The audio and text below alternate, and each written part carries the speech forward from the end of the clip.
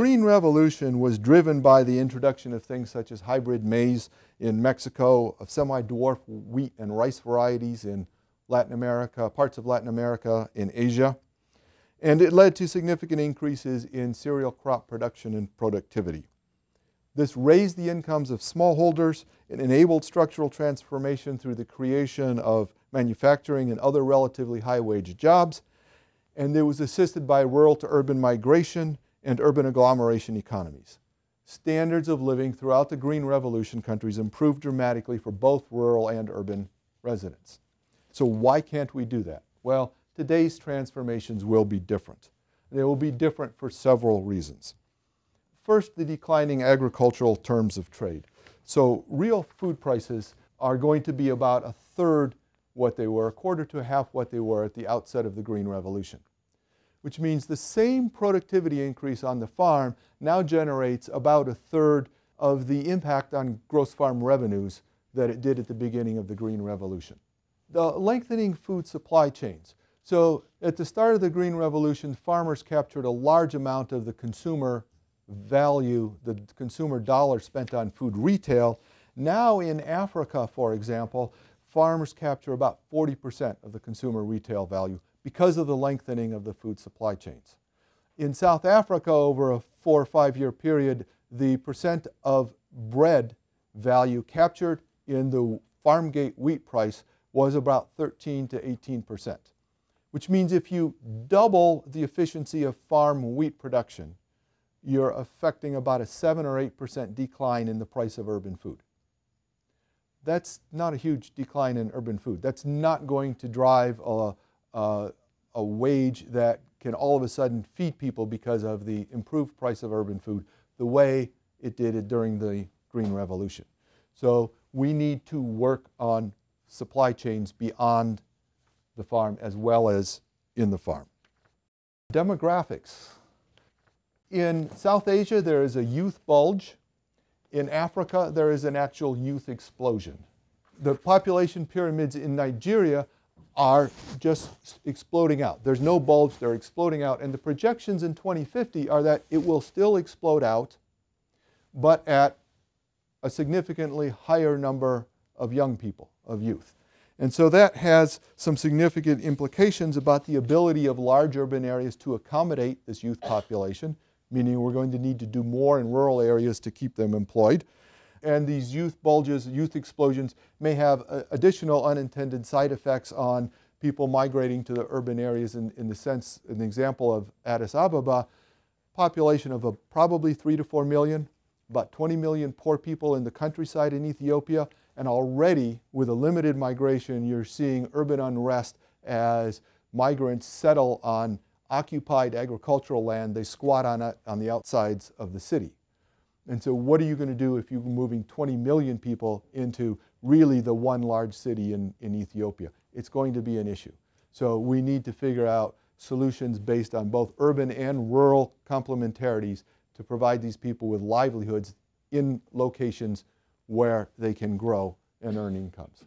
We're going to see this issue of rural populations in sub-Saharan Africa continuing as far as the projections go, which is 2050. Even though urban populations eventually exceed rural populations in sub-Saharan Africa, the absolute number of the rural population is projected to continue to increase. This problem is not a 3-year problem that will go away when a youth bulge ages up. This is a problem for the foreseeable future. Deindustrialization is the phenomenon of declining manufacturing employment, often attributed to mechanization. All of the advanced economies for which data are available have experienced long-term declines in manufacturing employment. Even South Korea and Taiwan, where manufacturing output has expanded far more rapidly than in the United States, factories require fewer total hours of labor than was formerly the case. So the implication is that high-wage manufacturing growth is not going to drive African job creation and possibly not urban growth processes. Global climate change. We know a lot about adaptation and mitigation to global climate change. So adaptation requires more sustainable and resilient practices. Mitigation limits some agricultural opportunities, but also opens up new agricultural opportunities.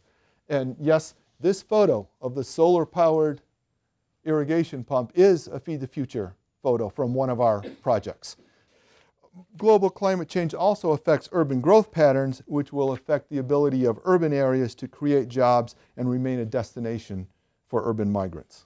So what will drive today's agricultural transformation? On the farm, it is no longer about increasing cereal crop production so that farmers can feed their families and maybe have a little extra to sell. It's about commercializing smallholder agriculture as part of an integrated livelihood so that farmers can earn a reasonable return on the resources they invest in smallholder agriculture and can produce and purchase a healthy diet for their family. Increased farm productivity remains essential, but we're going to be looking more and more at value productivity here. How do you generate the greatest value for the smallholder relative to the amount of resources that the smallholder is able to put into that agriculture? A coordinated approach between staple crop productivity and value-creating agriculture is thus necessary. Beyond the farm, it is about value chains and food systems that can provide access to affordable, nutritious foods for both rural and urban consumers. So critical to this, both urban and rural consumers, they have to achieve food and nutrition security through markets. And so you're going to have markets with the ability to deliver diverse, affordable, nutritious foods on a year-round basis. Hunger itself, we know, acts as a drag on growth. In Ethiopia, the estimates are that hunger decreases gross domestic product by as much as 16.5%. So reducing hunger makes workers more productive, it increases economic growth, and it initiates a virtuous cycle. But in today's economy, we have to reduce that hunger through the availability of nutritious foods in markets. Beyond the farm, it is about rural job creation. So smallholders and their children do not have to rely on farming as their sole source of income. They can have integrated livelihoods, and youth have the option to move off the farm into remunerative employment. It's about youth gaining human and financial capital through rural farm work and experience, because this does two things. One, it greatly increases their ability to stay in a rural area and provide for the next generation. But second, if you have an impoverished youth with no physical capital, no financial capital, no human capital, and they move into a city, guess what? They are going to stay poor, and evidence supports this.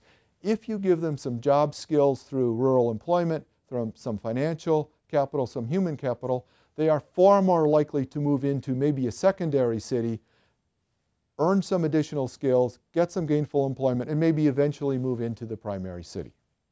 It's about providing both food and other goods and services to support urban growth, including growth of rural small cities and towns, as part of an agriculturally led inclusive growth process. So again, in the Green Revolution, we provided mostly low-wage foods, some investment money that allows the urban manufacturers to invest and sell product to rural areas. We're going to have to provide even more linkages to urban areas in this new system. So these are generating clean power, pollution remediation for cities that cannot remediate their pollution, clean water provision. There's a whole host of opportunities that are starting to open up. Carbon sequestration to support urban growth processes. These are new and exciting opportunities that we can take advantage of as we move forward. With the multiple drivers of today's agricultural transformation, we can invest in those drivers that help Feed the Future countries achieve their visions out of what they want from their transformation.